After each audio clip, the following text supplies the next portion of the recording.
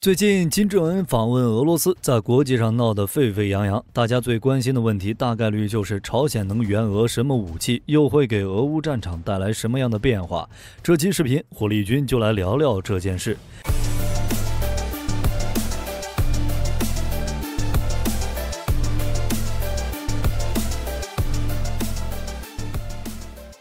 金正恩与普京在俄东方航空发射场会面之后，就有不少人猜测俄罗斯是否要帮助朝鲜发展人造卫星技术。普京的回答基本上就是肯定的意思，我们就是为了这个来的。就目前的情况来看，俄朝达成了相关合作已经是板上钉钉了，双方这是各取所需。朝鲜之所以想要俄罗斯的相关技术，最大的原因就是自身航空领域的发展遇到了很大的问题。今年以来，朝鲜的卫星发射基本上都是以失败告终。有句话说得好，造不如买，自己搞不定那就找队友。俄罗斯就成了最好的选择，而对于俄罗斯而言，朝鲜也是好队友。俄乌战争爆发之后，朝鲜一直站在俄罗斯这一边，明确表示支持俄罗斯。虽然没怎么干出有关支持俄罗斯的实际行动，但立场上跟俄罗斯保持一致。朝鲜是极少数承认乌克兰分离地区独立的国家之一，他承认了乌东顿涅茨克、卢甘斯克独立，而且就军事实力而言，朝鲜也有能力援助俄罗斯。在俄乌战争的背景下，朝鲜可以在常规武器方面给予俄罗斯一定的支持。听上去虽然有些离谱，一个不出名的小国支援世界第二，但事实的确如此。朝鲜虽然国土不大，军事实力一般，但是它的军备量很大。在朝鲜，所有的经费和人员物资安排，一切以军事为最优先。最明显的证据就是军费开支与居民比。在之前的2002年到2012年，朝鲜平均每年的军费开支占到了国民生产总值的1/4，是世界上军费占比最高的国家。朝鲜的居民比更是达到了22:1，也长期霸占世界第一的宝座。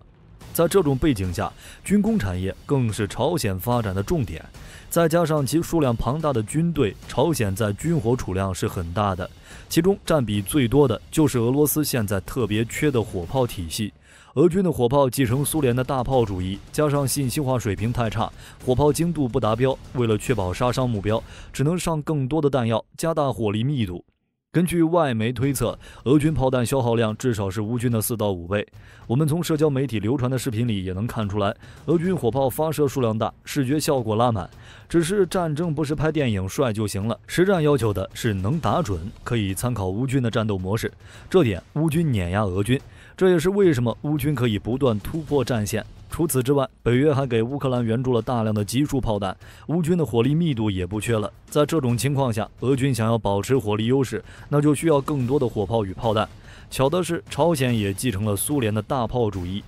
从朝鲜的军力配置上能看出来，虽然也有成规模的空军，导弹能力也不错，但总的来说，朝鲜军队的发展是很偏科的，炮兵规模庞大，长期雄踞世界前3。更巧的是，朝鲜的火炮技术与俄罗斯同宗同源，俄罗斯用火车从远东拉过去，稍微培训一下就能上手。朝鲜军队里，小到刺刀、步枪，大到坦克、火炮都是国产的，但这些武器都属于苏式的风格，特别是坦克、火炮，95%的技术都来自苏联。在苏联解体之前，朝鲜从苏联得到的最先进坦克也不过是 T-62，更先进的 T-72，苏联一直拒绝向朝鲜提供。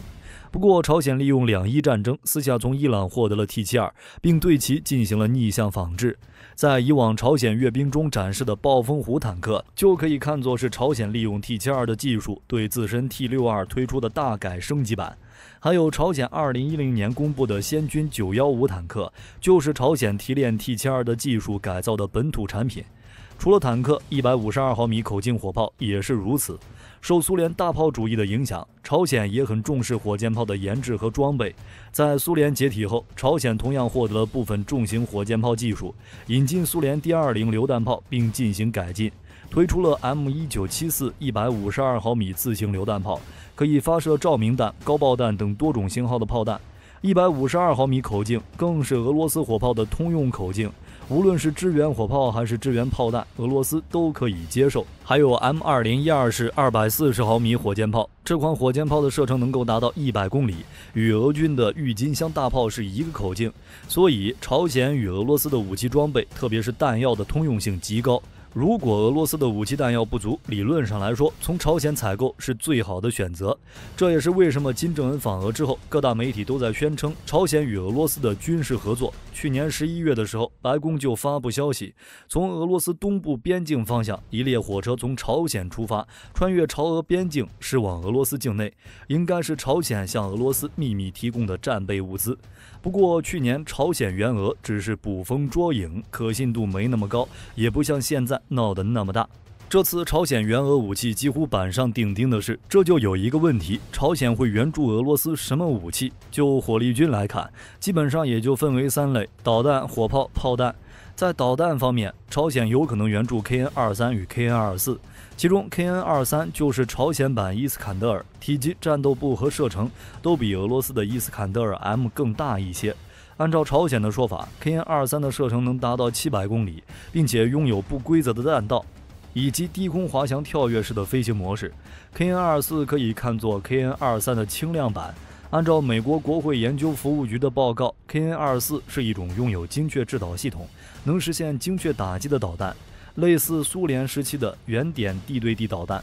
可以说，俄军当前最缺的就是导弹。当然了，俄本土还有不少伊斯坎德尔 M， 但是这些导弹是用于预防北约国家的进攻，而俄乌战场打了这么长时间，俄军能用于战场上的伊斯坎德尔已经不多了，要不然也不会引进伊朗小摩托。除了导弹之外，朝鲜援俄最多的武器还是火箭炮。在俄乌战争前期，俄军与乌军的火炮比能达到10比1，但现在的俄乌双方的火炮差距已经缩小到了3比1左右。所以俄罗斯很有可能进口数百万发短程火箭和152毫米炮弹，以及 M1974 型152毫米自行榴弹炮，或者 M2018 型152毫米自行火炮。也有消息说，俄罗斯这一次要订购的重头戏武器就是170毫米 M1978 型鼓山大炮。这种大炮有专门火箭增程弹，最大射程达到了60公里，而且朝鲜的 KN-25， 也就是那个600毫米大口径火箭炮也不是不行。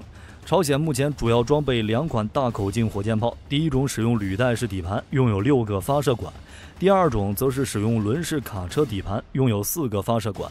按照朝鲜方面自己宣传的数据，其使用的600毫米大口径火箭弹最大射程应该在350公里到400公里之间，可以用来执行部分战术弹道导弹的攻击任务。对于俄罗斯而言，朝鲜的600毫米大口径火箭弹刚好可以对标美国援乌的 Atacms。至于炮弹补给，几乎可以确定是这次俄朝军事合作肯定会达成的项目之一。朝鲜的152毫米炮弹、122毫米、300毫米火箭弹可以直接和俄罗斯炮兵系统兼容，无论是直接投入俄乌战场，还是选择存入战备仓库备战都没有问题。除此之外，无人机或许也会掺和进来。之前绍伊古访问朝鲜的期间，朝鲜也展示了自家版本的 MQ9 死神，也就是新星9察打一体无人机，以及朝鲜版 RQ7 全球鹰无人机。如果是正常状态下，俄罗斯的航空工业大概也能研制这类装备，只是因为对未来发展趋势的判断失误，俄罗斯在大型长航时察打一体无人机领域起步太晚，导致现在也没实现大规模量产。俄乌战争爆发之后，俄罗斯想研究也没原材料。如果朝鲜能援俄一些无人机，确实也能救急。总而言之，朝鲜与俄罗斯的军事合作等于说是双赢。朝鲜能获得新技术，顺带还能清理一下库存；俄罗斯也能缓解缺少炮弹、火炮的问题。那么，其对俄乌战争有什么影响？按照美媒的说法，普京希望金正恩同意向俄罗斯提供炮弹和反坦克导弹，而金正恩则希望俄罗斯向朝鲜提供先进的卫星和核动力潜艇技术等。就目前的情况来看，双方达成合作的可能性很大，对俄乌战争也会有一定的影响。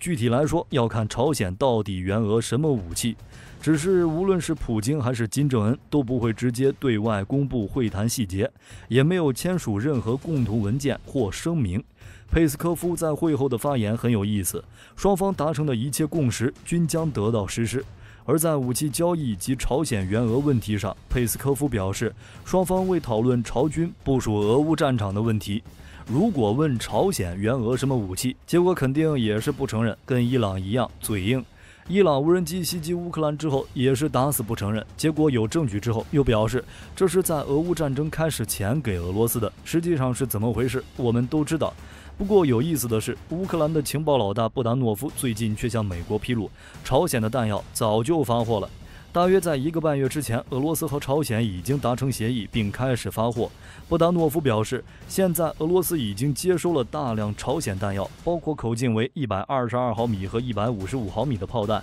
以及格勒火箭弹。至于这种弹药的影响，确实有。虽然北约那边看不起的朝鲜的武器，认为朝鲜弹药质量低，无法改变战争走向，事实确实是这样。就俄乌战场当前的情况来看，如果朝鲜只是单纯的援俄武器，根本无法改变俄军防御的现状。但火力军也不得不承认，俄军需要武器。如果朝鲜能提供大规模的弹药供应，的确可以缓解俄罗斯的军火需求，加上导弹、火炮也能限制乌军反攻的步伐。如果朝鲜连人带武器一块援助，那这事儿就不好说了。之前就有消息说，朝鲜要派10万大军援助俄罗斯。不过当时的情况各位也都知道，这是各大媒体捕风捉影的结果。这个消息最开始的时候其实是俄罗斯的电视台说的，最初的意思是，如果朝鲜愿意，我们应该允许他们参与。结果媒体一传播，就变成了朝鲜10万大军援助俄罗斯。上一次是假的，但是这次不好说，谁也不确定朝鲜俄罗斯这次合作之后具体情况会是如何。总的来说，朝鲜确实有能力向俄罗斯提供武器，而且这也不是俄罗斯第一次向朝鲜买武器了。苏联刚解体的时候，俄罗斯的军工产业链处于崩溃和调整的阶段，但当时俄军又忙于车臣战争，就向朝鲜采购军火，主要采购的是单兵反坦克导弹，5年时间总计采购约2万枚。这次情况也是一样的。俄乌战争爆发之后，俄罗斯被西方国家制裁，国内军工企业无法生产足够的武器，前线俄军又紧缺火炮、炮弹，然后找朝鲜采购军火，缓解前线俄军的炮弹问题，在一定程度上阻拦乌军反攻的步伐。好了，这期视频到这儿就结束了。各位认为朝鲜会援俄什么武器？可以在视频下方留言，大家一起讨论。如果视频内容有不对的地方，各位也可以在下方指正。我是火力军，下期见。